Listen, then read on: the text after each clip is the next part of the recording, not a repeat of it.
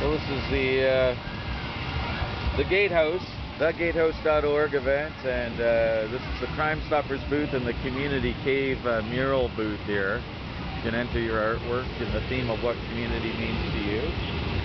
Community at communitycave.com for the Toronto Crime Stoppers t-shirt redesign contest, and we just went up to the Spanish Speaking Education Network where they graduated a whole bunch of little kids doing a Saturday tutorial program in Spanish, and just got back, and we Fade also had an event, dancing event up at Dufferin Mall that he went to, and he's back now.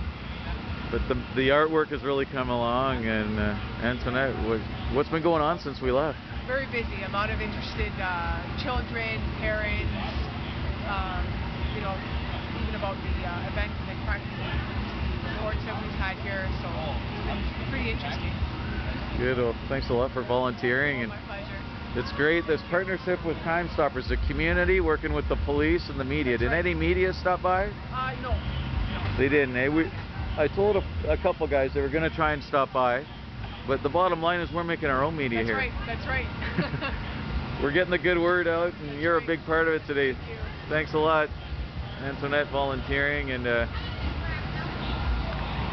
got appeals for information here on unsolved cases.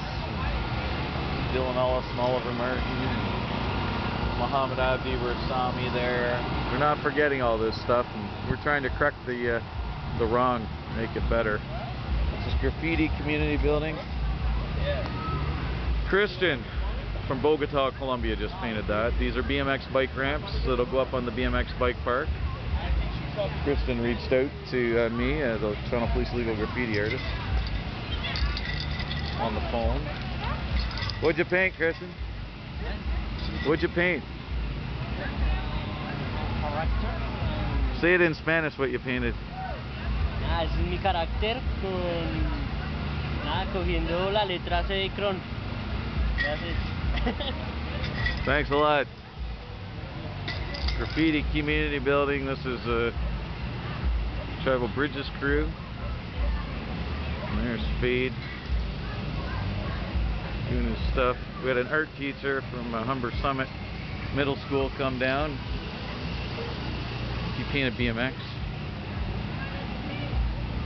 That's what it's all about. It's about community building.